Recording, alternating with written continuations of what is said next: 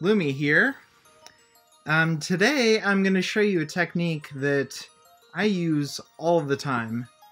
And I mean all the time because constantly I'm trying to combine different photos and make the tones and the colors match.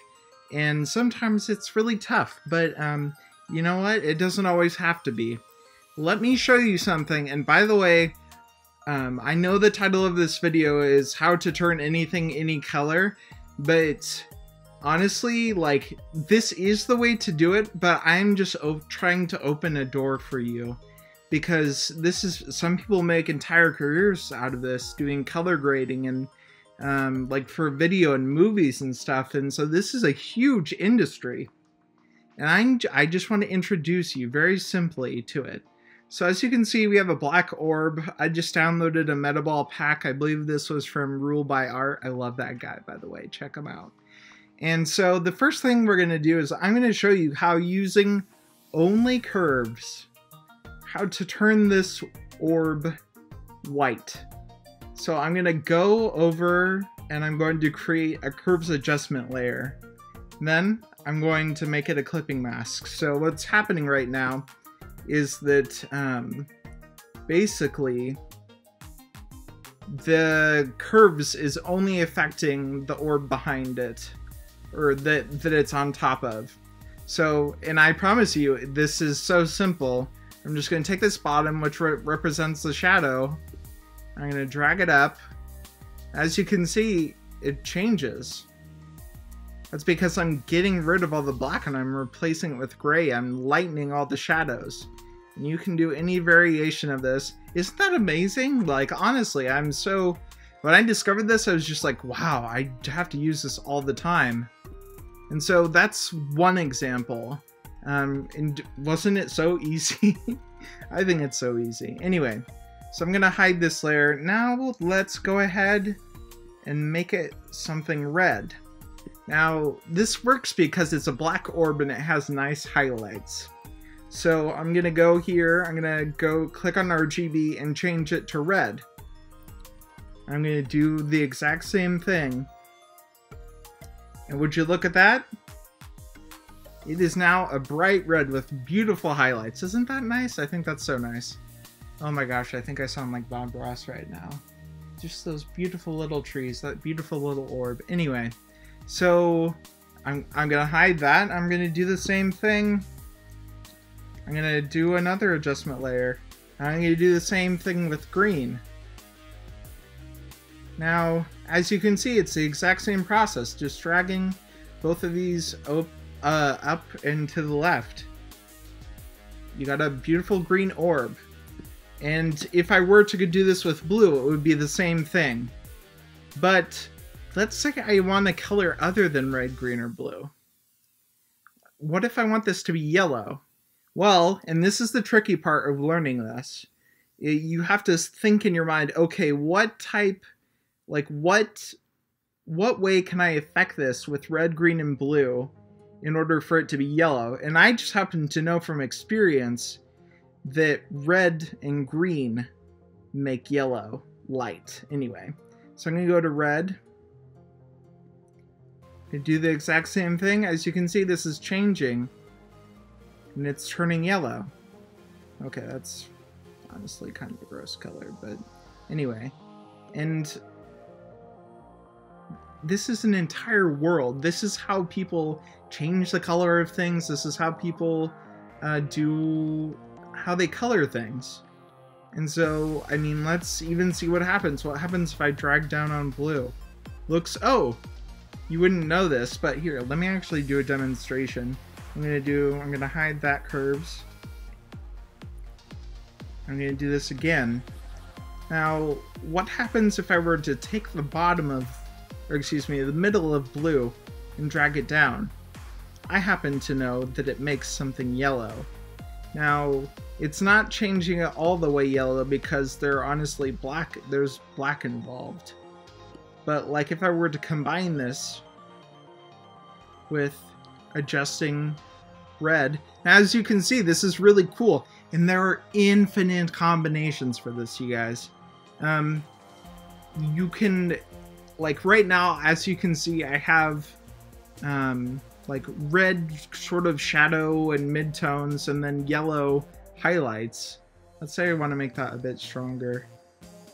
I'm adding more red, but let's say I want to have more pronounced yellow in the highlights. I would take, you know, over here, this is the highlights, this is the shadows.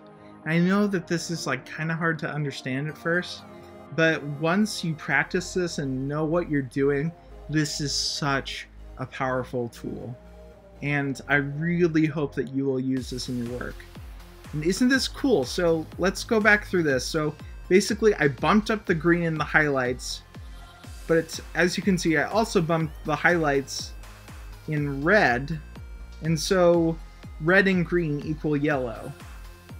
And you know, because I dragged this up, the shadows, which is this area over here on the left, are now, it's red. So I mean, I'm just going to experiment right now and see if I can get an interesting color.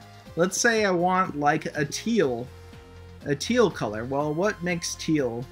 Well, I believe that it is green and blue. So let's see if I can get a nice kind of teal cyan color. So I've got the green, I've got the blue, and would you look at that? Oh my gosh, that's beautiful. We've got a really nice, evenly toned, sort of teal shaded, glossy orb. I think that is wonderful. And so, yeah. There are all sorts of different things you can do. Like, let's see what happens when I drag the red down. What's going to happen? Well, I happen to know that teal minus red just equals more teal. Well, actually, or it may equal blue. I can't remember. But as what I implore you to do, if this is something that interests you, is to go and experiment with this. Spend, like, no joke, a couple hours just messing around with this. And you can combine this, you can do multiple curves. Like, let's say I can go back here. Let's say I want this to be a fairly white orb, but also have teal characteristics. You can go like this. And would you look at that? It's bright, almost glowing. That is so luminous right now, almost iridescent. Man, I have to use that on a project. But like, and by the way, you can also see on this graph where the different, there's the green, there's the blue, there's the red. This is how people will color things.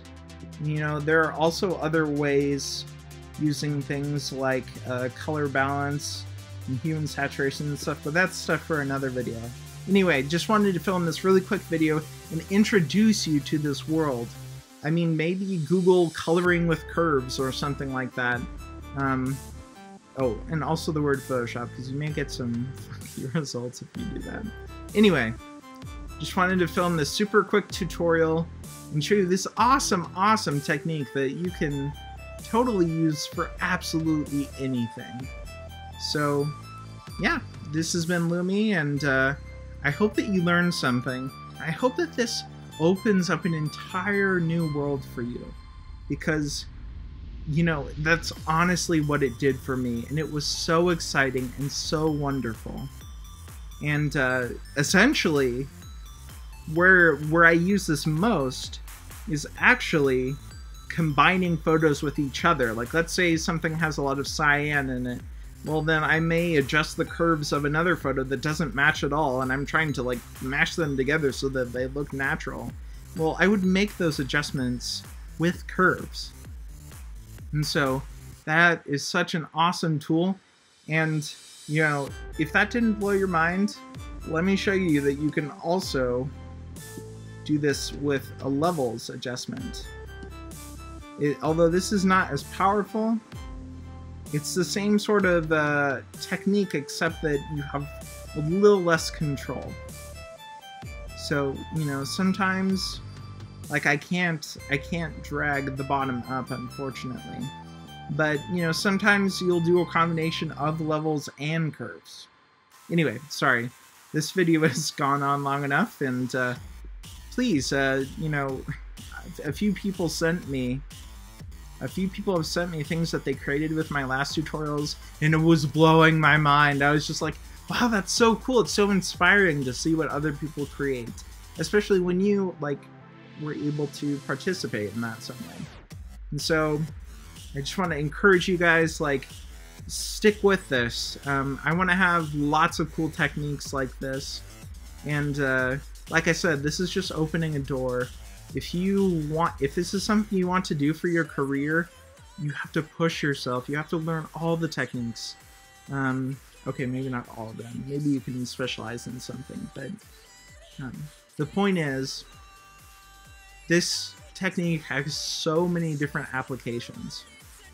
And once you understand how to use Photoshop, that is an incredibly powerful tool, because then you are only limited by what you can imagine. And isn't that such an exciting concept? Alright, this is Lumi. I'll see you guys in the next tutorial, and thank you so much for subscribing. I was so surprised at how many of you guys joined on the very first day. It was so pleasing to me. Alright, talk to you guys later. Bye-bye.